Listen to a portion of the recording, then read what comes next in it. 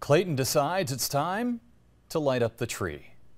We are live tonight along the St. Lawrence River in the village as Clayton begins the celebration of Christmas. The Chamber of Commerce putting on this lighting ceremony tonight. It included a flash mob that did some dancing as well.